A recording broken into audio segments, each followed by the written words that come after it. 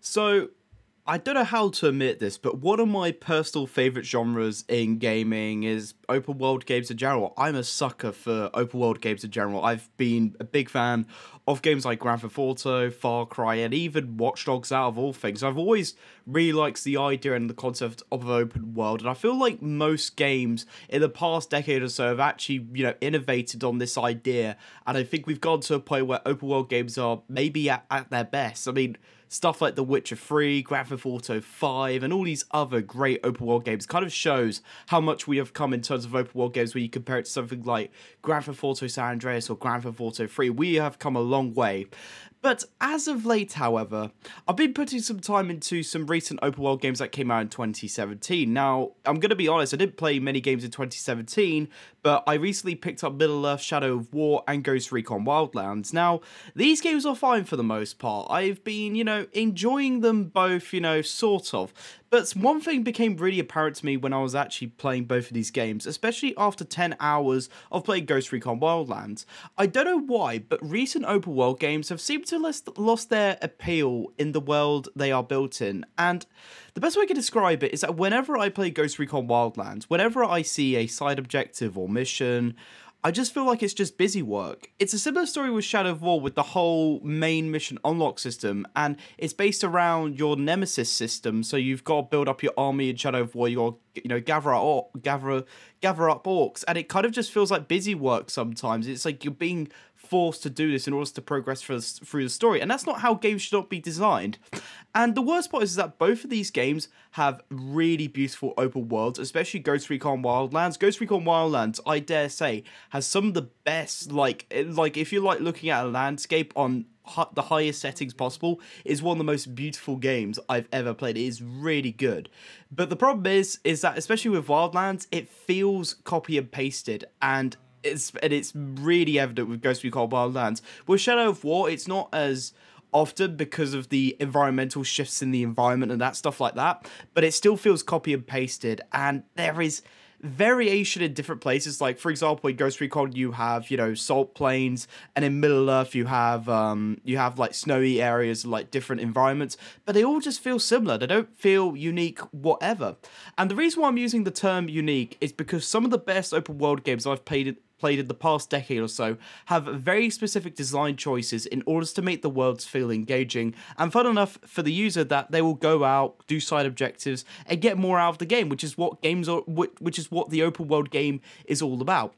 And this is what I'm going to be exploring today. I'm going to be exploring what makes an open world game good, and how you should, go around designing an open world game if you're going to, or if you're, going to be, some business executive in the next 5 years or something. I just want to kind of give you a reference of what, in my eyes, makes a great open world game. So I'm going to be using 3 main examples of open world games to give you a reference of what good open world design is. So in no particular order, I've got Grand Theft Auto 5. This choice is pretty obvious. It is it still sells like hotcakes. This game is absolutely incredible, even though the online mode's a bit shit, but we don't talk about that. But the story mode of the game is absolutely fantastic. And I've also got Watch Dogs 2. Now, Watch Dogs 2 kind of flew under the radar because the first one was really negatively received. But Watch Dogs 2, as an open world game with all the stealth mechanics and just everything around it, is one hell of a great open world game. It's one of the best open world games I've played, last year. Even though the game came out in 2016, I only picked it up in 2017. And finally, I've got The Witcher 3 Wild Hunt. This one's pretty self-explanatory. It's The Witcher 3 Wild Hunt. It is such a massive open world game, and it took me a year and a half to finish this, and I feel really, really bad about it. So all of the games I've just mentioned inhibit most of the features and game design elements that actually make an open world game really, really enjoyable. So I'm going to be talking about the first thing, and one of the most essential things about an open world game is the location and how you make use of it. So this doesn't mean the game has to be, outright pretty, but the game needs to have recognizable locations. And what I mean by recognizable is that, if the best example I can think of is in Grand Theft Auto 5. Whenever you're driving in Grand Theft Auto 5, even after after a couple of hours, you start to recognize, you start to know where you're going, even without looking in the minimap. Like, for example, you want to go to the airport, you know, you can kind of, you know, vision out where you need to go. And that's because Grand Theft Auto 5's world is very, very well designed, and it's very unique. So if you think of a way to get somewhere, it probably, you know, is, you know, a possible way to get there. Now, one of the most common symptoms that a lot of open world games inhibit, especially Ubisoft ones, is that a lot of the buildings look the damn same. And the reason for this is that it saves time. You could just reuse the same assets, put, you know, a couple of things on it. And the problem with this is that you often feel like you're always traveling in the same village or area, even though, you know, you might be climbing halfway through the country. A good example of this is The Crew. Now, The Crew was an open world racing game that was surprisingly a Ubisoft game, and you essentially was set all over the state.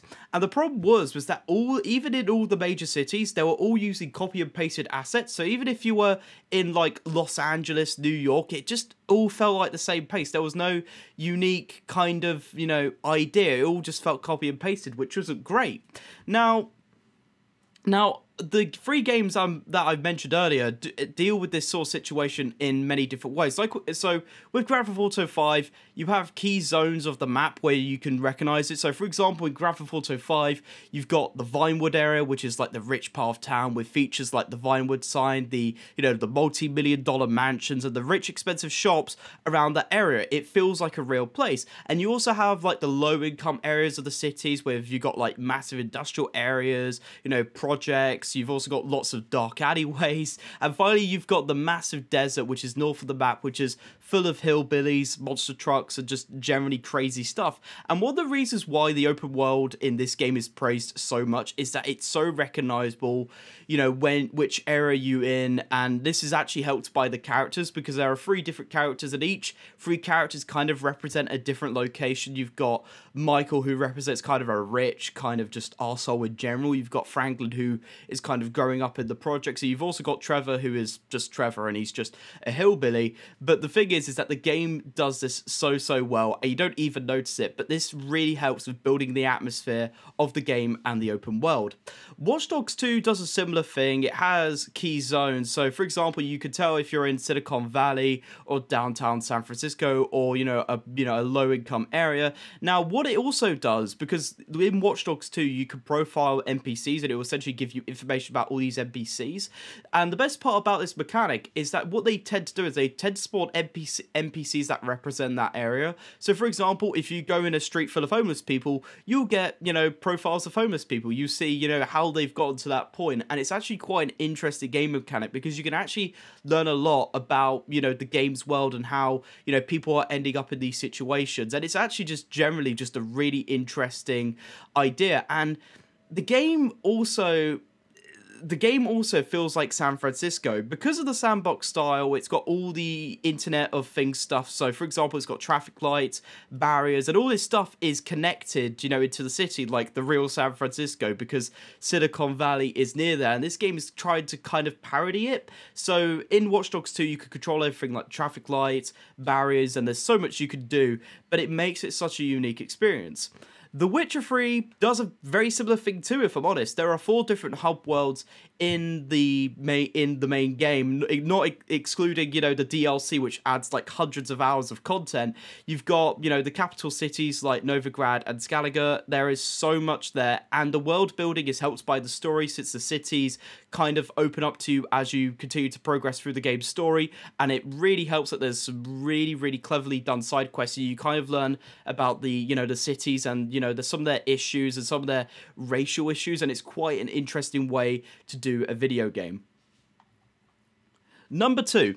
The open world map design needs to match with the gameplay, and one of the things that is essential, you know, in an open world game is the mechanics of the game needs to match the world. So, the best way I can describe it, imagine if, you know, a game like Super Mario Odyssey or Zelda Breath of the Wild had the world of Grand Theft Auto 5. It simply wouldn't work. And the issue is that this issue is still relevant in, you know, some open world games. For example, Ghost Recon Wildlands has a problem with the level design. And it's like, for most of the levels, it's really difficult to do a stealth playstyle. And what I mean by difficult, there are times where it's just downright impossible. And this is probably because of the scale of the game is absolutely huge.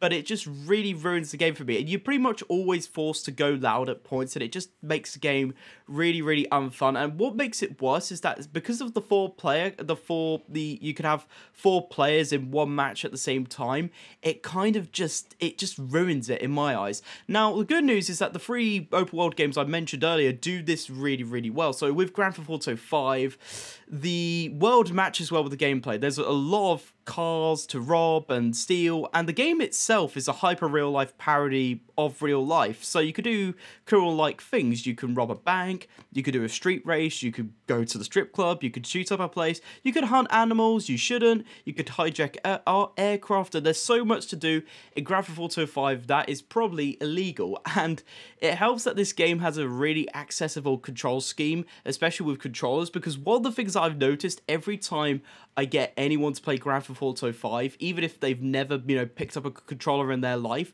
it's really easy just to start driving because it's very, very obvious controls. And the best part is that once you learn to drive, one vehicle, you can pretty much drive all of them, and it kind of all follows the same sort of control scheme. So it kind of helps that Grand Theft Auto 5 has a really cleverly designed control scheme. Watch Dogs 2 is a sandbox hacking game, so the open world design revolves around that. So you can control all sorts of things like traffic lights, cars, forklifts, elevators, phones, and lots of other stuff. And the feature that really ties the experience in Watch Dogs 2 is the profiler feature that I talked about earlier. You can see any NPC's profile in the fictional CTOS system, so it will give you stuff like, their salary, their job, and maybe, something major that's happened to them recently. It will even tell them their mood at the time, because you can actually change their mood in game. So this system was, it was actually the first game, but they heavily expanded it in Watch Dogs 2, and the best part about this is that there is so much variance of what you could actually get. So you can peek into people's private conversations, you can dial their phone to make them angry, and it's like there is so much different like algorithms and just general variances that it just becomes really interesting just to kind of break the template and just see what happens when an NPC does this or if you do that to them.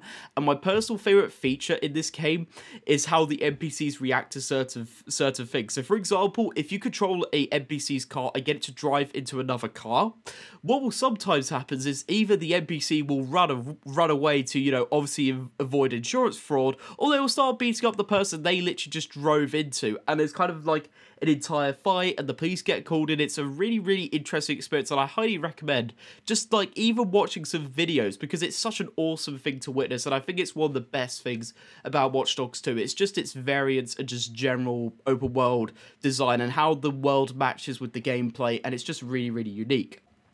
The Witcher 3 does its game design justice with the open world. Now, with The Witcher 3, it's an RPG, it's got lots of side quests, storylines, and all these side quests and storylines are plotted throughout this vast open world, and the game has a lot of useful mechanics to make, the third-person combat and just the general immersive experience better. So one of the best examples of this is that whenever you're talking to NPCs, the subtitles actually show up above their head on the characters, and this is really, really useful because in The Witcher 3 especially, you constantly have, NPCs and other people talking to you at, even at the same time, so you can sometimes just hear lots of different things, and it's just nice to know that you could just, read the subtitles instead of listening to them. So if you just want to focus on one conversation, you can do that, and it makes the game just feel, a much more personalized experience. And the game also has some mechanics that make third-person combat better, especially one of the best ways is that the trees and the objects fade out of the background if it's blocking your camera. And this is actually an issue that is not just prevalent in third-person combat action games, it's actually prevalent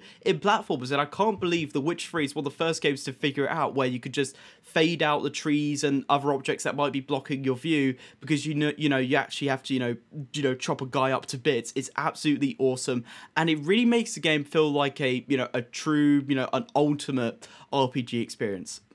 Guess what? I should not use true, but anyways, number 3.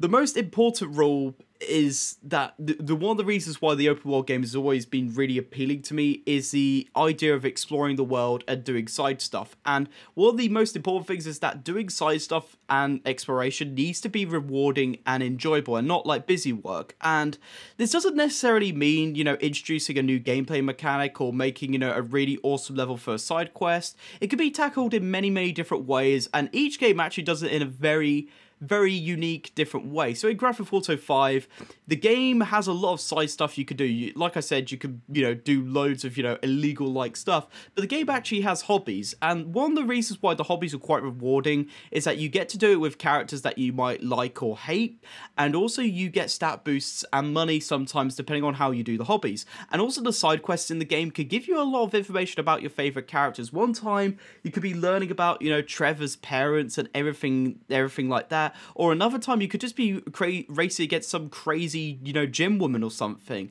And the thing to keep in mind is that when it comes to this game especially, it uses comedy and satire to make the side quests really, really enjoyable. I mean, they reward you with comedy essentially in Grand Theft Auto 5, and I think that's a really smart idea, and it makes for some really, really enjoyable exploration.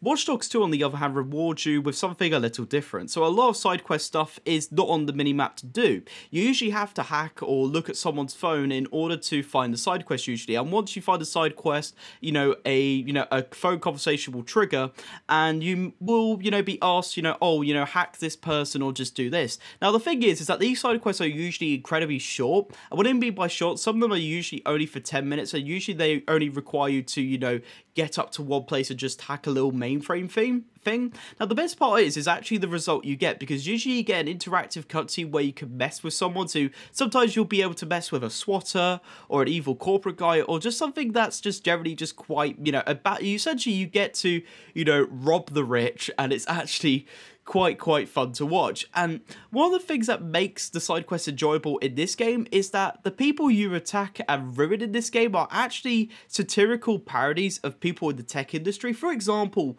one of the first side quests in the game literally parodies the Martin Shkreli situation, and just to let you know, Martin Shkreli is a terrible man, and what he did was that for the new Wu-Tang Clan album, he purchased it for him only. So it's essentially, it was a one-time thing. He purchased it for, I think it was like $1 million or something crazy like that.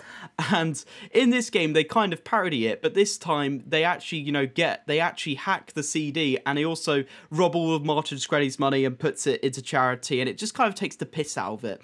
And a lot of the other side quests do a similar thing, and I don't really want to spoil anything else because they do a lot more satirical parodies on tech companies, tech companies like Google and, EA, and just lots of other cool stuff. It is a really, really cleverly well-written game, and a lot of the side quests are just really, really fun to do.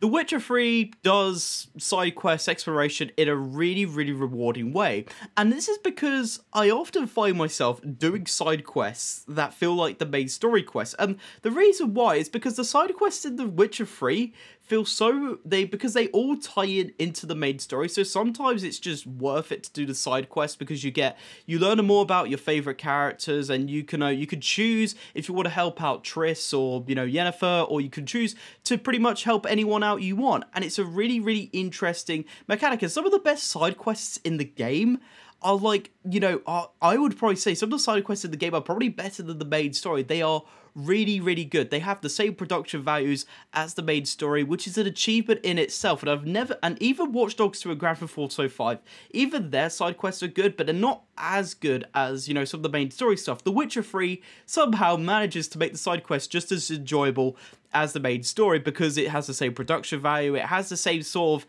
impacts that the main story would. And considering how the game is almost 100 hours long, I consider this probably one of the best open world games I've ever played. Anyways, I hope this video has given you an idea of what I would like to see in an open world game. I just wanted to ask you guys, what would you like to see in an open world game? Anyway, it's been Effect, signing out. I hope you've enjoyed this video. I know I've been absent for a while, but I've been planning to make some more videos. I have my update video if you want to watch it. I'll see you guys later. Peace.